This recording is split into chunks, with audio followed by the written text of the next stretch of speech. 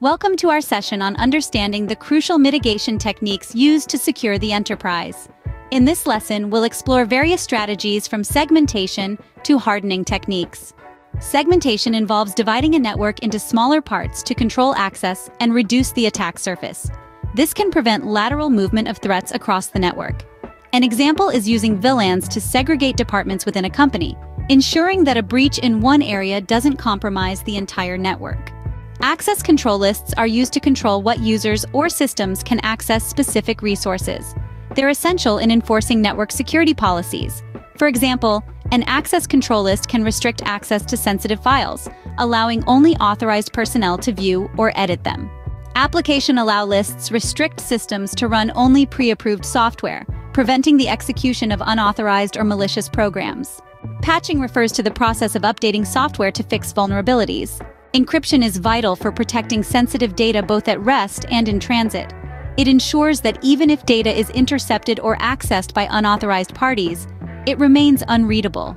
The principle of least privilege ensures that users and systems have only the necessary access rights. For instance, restricting admin privileges to only those who need them. Decommissioning involves safely removing and disposing of outdated systems and data. Proper decommissioning prevents sensitive data from being exposed. An example is the secure wiping of hard drives in retired servers. System hardening involves securing a system by reducing its vulnerability surface. Encryption is a cornerstone of hardening techniques. It secures data by converting it into an unreadable format for unauthorized users. Encrypting hard drives on laptops, for example, can protect sensitive data in case of physical theft. Installing endpoint protection software is essential to detect and respond to malware and other threats.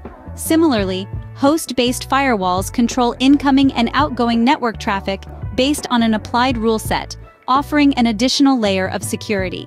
Host-based intrusion prevention systems monitor and analyze system activities for malicious behavior. They actively protect against threats by detecting and blocking potentially harmful activity. Disabling unused ports and protocols reduces the attack surface. Changing default passwords is a basic yet crucial step in securing systems against unauthorized access. For example, ensuring that all network devices have unique, strong passwords. In conclusion, employing a range of mitigation techniques, from network segmentation to system hardening, is vital in protecting against various cybersecurity threats.